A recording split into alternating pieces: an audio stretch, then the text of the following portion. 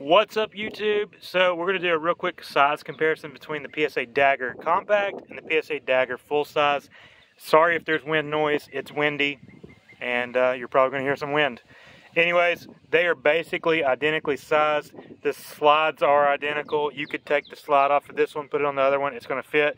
The only difference between these two guns is the grip is slightly longer on the full size. The full size holds 17 rounds in the magazine. The compact holds 15 rounds in the magazine.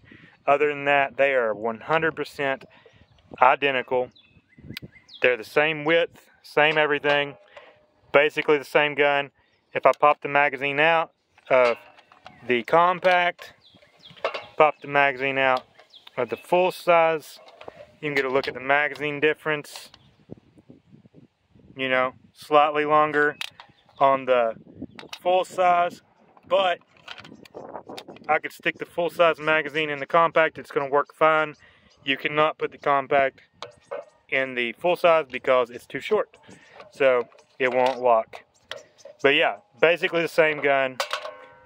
Personal preference, whichever one you want, that's the one I would get. But me personally, the full size feels great in my hand. Love the way it feels. The compact feels pretty good too. I would say more people would like the compact though. It's going to be easier to carry. It's the same exact size as a Glock 19 because it's a Glock 19 Gen 3 clone.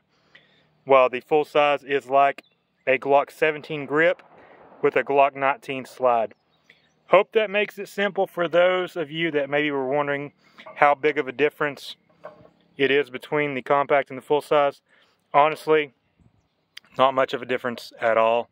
I would probably just buy one and not worry about it because the only reason I bought two of them, I got a deal on the frames, came with both frames, and then I bought the parts to get the rest of the gun put together.